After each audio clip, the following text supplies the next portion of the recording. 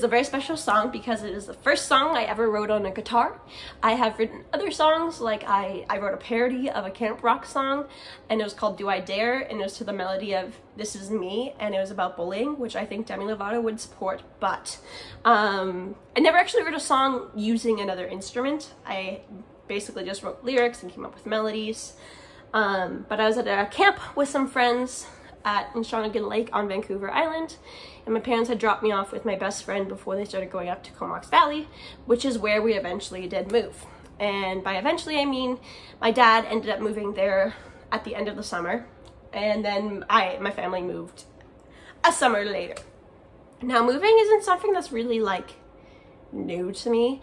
I've moved so many times in my life, it's kind of ridiculous. It's always funny when people ask me like, oh, where are you from? I'm like, okay, so do you want like the short story, like where I just came from, or do you want the entire thing?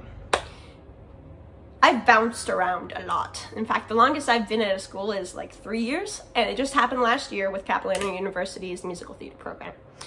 And so I've always felt like a little untethered, I guess, to one place. And so I started thinking about balloons, and I picked the color red because I think it like stands out. I did not know about the whole it thing when I was a child. Red balloons just were happy to me. They did not include any association to murdering clowns. Nonetheless, I wrote this song basically because I lost a lot of contact with friends, especially in my earlier years of moving. And I always remembered people, and I wanted them to remember me.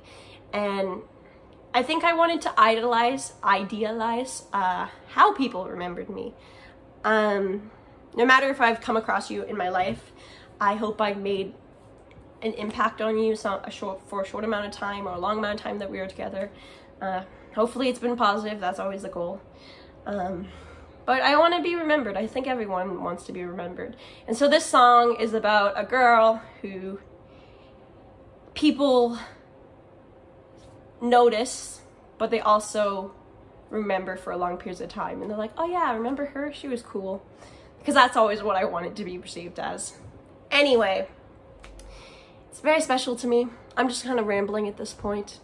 I don't know where the knock on the wood came from. I just started doing it.